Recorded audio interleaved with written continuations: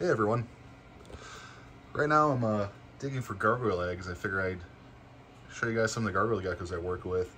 So just finished digging through this enclosure, took everything out, dug through the substrate, and we did find 4 eggs. So there's 2 females in here. I try to dig for eggs every 5 to 6 weeks.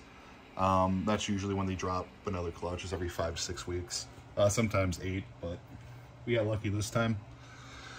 And then I went ahead and I cleaned everything. Usually when I dig for eggs, is your opportunity for me to clean their ledges, clean the glass, make sure everything is nice and spotless. Since we finished digging, we collected some eggs. We're going to go ahead and put them back, and that way you guys can see them. So the first one I have here, nope, come here, buddy. And this is the male to the group. So this is a really high red. Of course, he jumped to the back. But right now he's fired up. He is solid neon red. He is absolutely gorgeous. Definitely one of my favorite gargoyles. This particular group I've been breeding for, it's gotta be 5 or 6 years now. And they still produce every season. Up next, we're gonna go with who I feel is a cooler female. So this is the one female in here. Very nice colors, not completely fired up. One of the coolest things about her, if she'll hold still, oh, she actually has a little split tail. Her tail probably was pinched or nipped, and a second tail started to grow on the tip. I know it's a little hard to see, but of course I disturbed these guys, taking them out of here, so now they're all jumpy and don't want to sit still. Usually when I first find them, they're a lot calmer, but since I already disturbed them, took them out of their home, whatnot, they're all super jumpy and super nervous. But these guys never bite me. Usually they're a lot calmer than crested geckos, but they can get a little nervous, especially with these breeder groups. I don't handle them too often, so once again, I'm never worried about them biting me. They're just not that type of animal. But sometimes they get a little nervous, and with me only having one hand, I can't just walk them hand to hand, let them calm down. I gotta just let them jump out of my hand when they want to.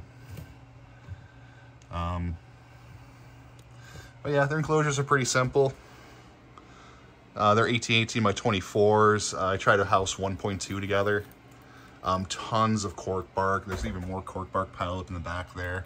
I try to give them all of them their own space, even within the tank, just so they can get away from each other whenever they're feeling annoyed. Space is very important for gargoyle geckos. They can be a little bit more aggressive than crested geckos, but as you see, you set them up right, they'll never fight. This trio's been housed together for 5 or 6 years and never once hurt each other, and they breed every season like clockwork. Another thing to consider too is these gargoyle tanks I have filled with fake plants. These guys are very, very heavy body geckos. Most live plants you put in here, they'll end up trampling before they get established. You might be able to put in some really thick leafy plants like pothos or umbrella plants, get them established before you house your geckos in there, and they might do well. I find most of the time they just trample all the live plants, and there's no point in putting live plants in here. I only mist them down once heavily every night. So before it lights out, I'll give them a really heavy misting, get those droplets all over the glass for them to drink. I only feed them every 3 to 4 days. The babies I feed a little bit more often, but the adults only need to be fed every 3 or 4 days. I do feed them Pangea, MRP, which is a really good source of nutrition for them. I used to feed nothing but Rapashi, but since Rapashi changed the recipe, I think it was last year, it's just not as good in my opinion. I have a hard time growing babies on it.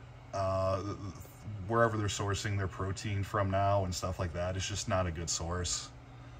All my babies used to stay super lanky eating that. So I always recommend Pangea. Another thing to consider is insects. So none of the adults I feed insects to. I find if you feed them insects with the MRP, they'll just become too obese. And if you have an obese male, he won't lock the females. You want to keep your males healthy, but not super obese. The females don't matter quite as much. Honestly, the fatter the female, the better. But when it comes to your males, if your males are too obese to breed, they won't breed.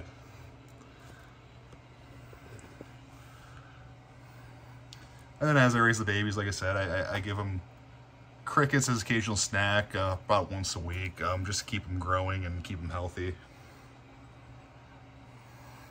But this is one of my 3 groups of gargoyles, and I'll do videos on all 3 of them. But thank you for watching. Bye.